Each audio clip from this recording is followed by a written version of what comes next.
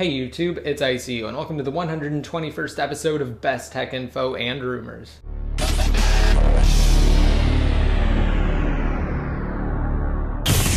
Alright, now to start off, I just wanted to say that I did update Best Tech Info's theme last weekend, so for any of you who haven't seen it yet, just be sure to go to Best Tech Info. I also recently added a new enhanced mobile experience for iPhone as well as iPad users. Also, some Android devices will also be able to access the mobile theme, which is superior on a mobile device in comparison to the desktop version, which in my opinion looks absolutely great and looks far better than the previous desktop version. So again, just be sure to check out my site. All pages will reflect the new update. Also, as far as the 4th generation iPad giveaway I'm holding in collaboration with the members of iPod Uplink and Jailbreak Nation is concerned, we're actually concluding that this weekend, so make sure to get your entries in. All you have to do is go to any of our new videos, rate them up, and leave a comment down below in the comment section. You don't have to include a specific keyword, it just has to be a relevant comment, and once your comment is posted, you'll be automatically entered to win. So of course, yes, that does mean you can enter on this video, just be sure to rate it up and leave your comment down below. Alright, now to start off the news, I just wanted to talk about iOS 6.1. But first we have to talk about 6.0.2.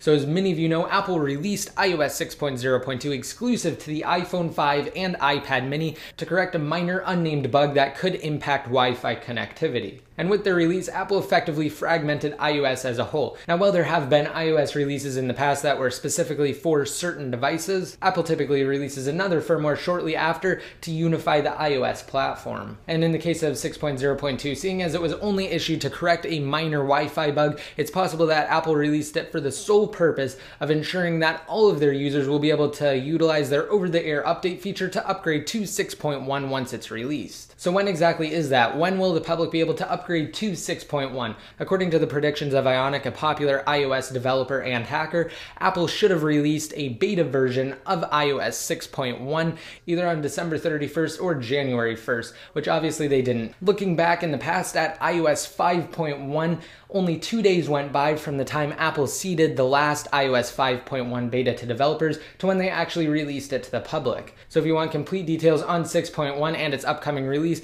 again, just be sure to stay tuned. I will keep you guys completely covered in this series. Alright, now moving on. If you guys didn't happen to catch my last video, just make sure to watch it. I'll leave a link to it down below in the more info. I cover all of the major jailbreak updates of 2012, and I also wish you guys a happy new year. Again, 2013 is going to be great, and I really would like to thank you guys for all of your continued support. So again, if you're at all confused on the status of the iOS 6, 6.0.1, 6.0.2, or 6.1 jailbreak, just be sure to check out that video. I go over everything in it, from explaining the difference between a tethered and an untethered jailbreak to going into depth on what POSIX Ninja is working on and why the current jailbreak only supports certain older iOS devices. And also in that video, I mentioned that the popular cracked apps community Hackulous has been shut down. And in addition to just shutting down their site, they removed the Installous source from Cydia. So users will no longer be able to use Installous to obtain illegal cracked applications on either their iPhone, iPad, or iPod Touch. And while I personally think this is great news, as Hackulous stated in their own message of closure,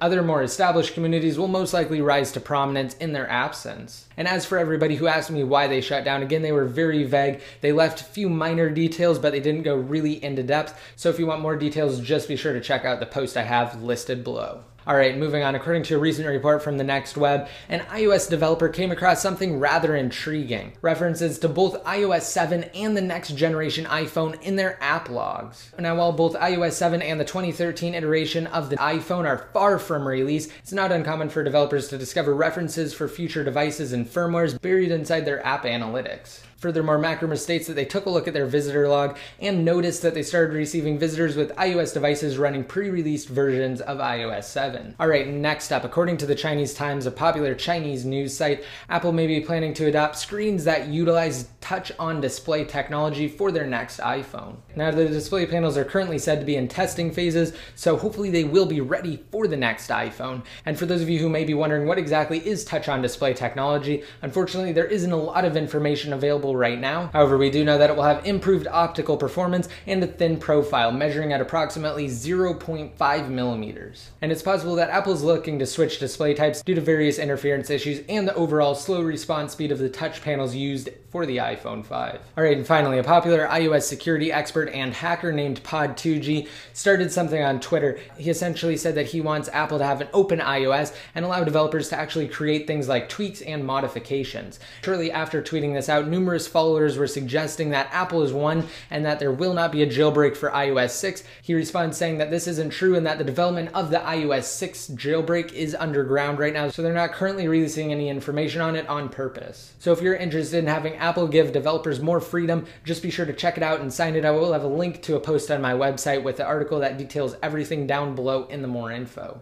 Alright, now that's it for this video. Don't forget to rate it up if you liked it and hit that subscribe button to be notified every time I release new videos. And to enter the giveaway, also just be sure to leave your comment down below in the comment section. And for the question of the day, let me know what you guys think about Best Tech Info's new look. Again, just anything related to it, you can leave either down below or on Best Tech Info. And to be updated more often, don't forget to like me on Facebook, follow me on Twitter, and add me in one of your circles inside of Google+. And until next time, this is ICU, signing out.